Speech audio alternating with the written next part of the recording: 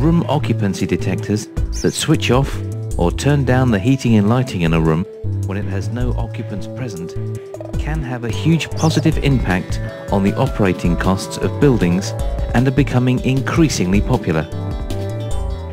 However, they suffer one major drawback. Most existing pyroelectric sensors detect motion, and if the occupants of a room sit still, they may well find that the lights and heating are switched off automatically. Omron's new non-contact IR MEMS sensors have addressed this issue. Rather than monitor the movement of occupants in a room, they monitor the heat that they emit. D6Ts are created entirely from Omron's proprietary MEMS, ASIC and other application-specific parts to ensure high sensitivity.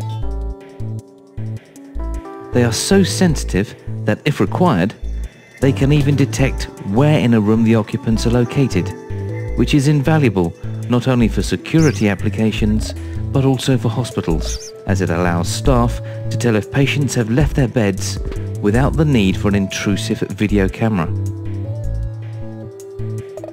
It also provides a much more reliable basis for switching off lighting, air conditioning and other services when the area is empty of occupants.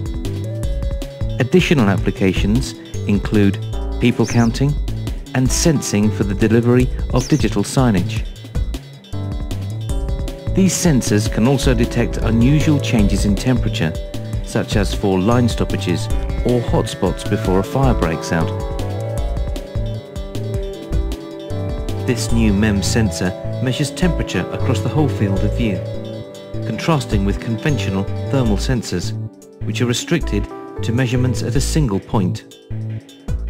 Configured as an array, the sensor can assign temperature information to a specific cell, adding a positional dimension to its presence and temperature data. The result is higher accuracy, lower crosstalk, and a wider field of view.